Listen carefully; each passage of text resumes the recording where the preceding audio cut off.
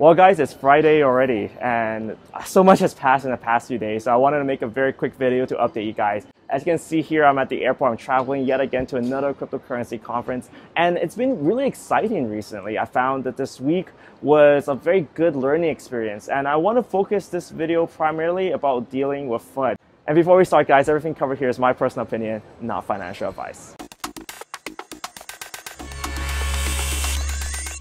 A lot of FUD has been spreaded over the past few weeks, especially with coins that just launched a mainnet like Vechain or EOS. There was a considerable amount of FUD right after the mainnet launch. So what we kind of saw was that just a lot of articles coming up at a quick succession of time, creating a lot of fear, uncertainty, and doubt about a particular coin. But what we saw over the last few days is that these coins are rising up, especially Vechain. I was just like, my mind was blown at how fast it took from like $1.60 to $2.60. That was like, wow, that was like an instant.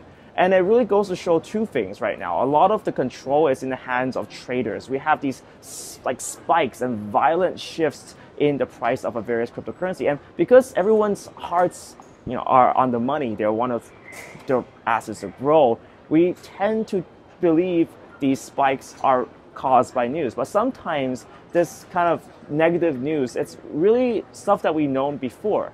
Take, for example, EOS. With EOS, a lot of the kind of running off the mainnet, it was left to the community, the block producers. That was known way beforehand. But it was just during that FUD season when it all just came up like from the ground, trying to swallow people and getting people afraid. And I feel like this is the kind of current situation of cryptocurrency. There's just a lot of news causing fear, but at the end of the day, all this news is just old news. It's something that we've known a lot in the past. It's something that we know in the back end, and it's something that we have to anticipate in the future if you want to be someone that can have strong hands in the space. And it's really important just to have those strong hands. I mean, after all, if you sell during a dip, you're gonna be gone. So that's my kind of feeling on this. Now, moving forward, we're going to see much more of this as well. This is not going to be the end of this. And I heard a few comments like, oh my God, I'm surprised that Bitcoin is below 8,000. Oh my God, are we going to fall again? There's going to be a lot of basically huge market movements soon. It's not a guarantee that we have the ETF. Right now, there's a little bit of negative sentiment that the rejection of the Winco loss ETF, basically something that was happened before, but they tried to appeal it and it got rejected again.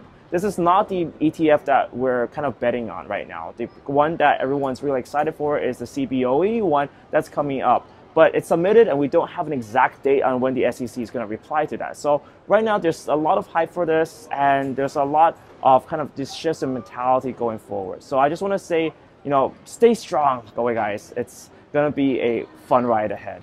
Now I'm in the airport as well. I'm going to Thailand for another blockchain-based conference. I just finished one called the Nifty Conference. It was in Hong Kong. It was about gaming. So I do want to do an update on gaming and also do an analysis, kind of a post-mortem on the most successful cryptocurrency game, CryptoKitties. Say what's good and what's bad about that game. So that's going to be coming up, and also going to review this kind of idea of the non-fungible token, these digital assets that can put on a blockchain, be it ERC 721, ERC 1151, or even the engine-based technology as well. So I want to talk about all this in the upcoming videos, and I hope you guys can stay tuned for that. And of course, I'm going to keep you guys updated on the conference. It's going to be in Thailand, and it's in Southeast Asia. I think this is the next huge area where cryptocurrencies can actually help.